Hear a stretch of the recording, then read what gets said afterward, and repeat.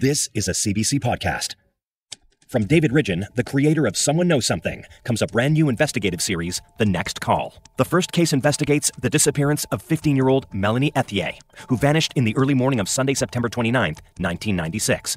She only had a kilometer to walk home, but she never made it, and her family is still searching for answers. Now, here's a preview of The Next Call. Was there ever any indication from that time until this time that we're talking? Has anybody ever come forward saying that they saw her at any point along that trip home? Did anybody come and say, oh, I saw her at X point, or I saw her at this point? Well, for many years, there was never a sighting of Melanie. But then at some point, I was in a store. I was in Walmart, actually, in Uliskerd, and somebody approached me and said, so did the police tell you that I saw Mel that night? Me and my husband saw her on the bridge. So then I said, no, I didn't know. So I said, did you ever tell the police? And they had told an officer, but it was not entered in the information. So once I gave the name of the police, they were able to check back on his notes, and yes, it had been mentioned, but I never knew all those years.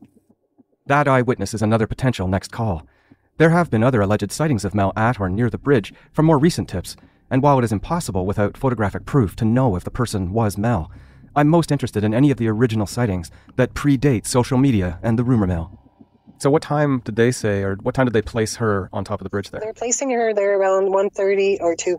Okay, and then from the bridge to your place, how far is that? Less than 5 minutes, I'd say. This has been a preview of The Next Call with David Ridgen. For more episodes, search for The Next Call on the CBC Listen app and everywhere you get your podcasts. For more CBC podcasts, go to cbc.ca/podcasts.